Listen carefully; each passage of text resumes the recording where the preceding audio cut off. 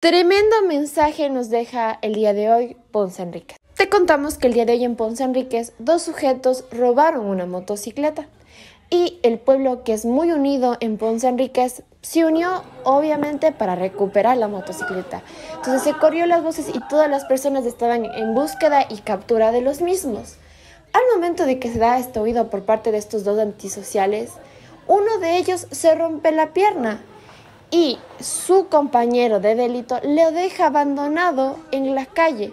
Prefiere irse con la motocicleta y dejarle a su compañero herido en la calle en vez de socorrerlo. Y así es como la gente pudo ver este percance y nuevamente dar con un paradero de las personas quienes le robaron la motocicleta. ¿Qué opinas del mensaje que el día de hoy nos da Ponce Enríquez? ¿Qué crees tú que debemos aprender de este video? Déjame saber en los comentarios.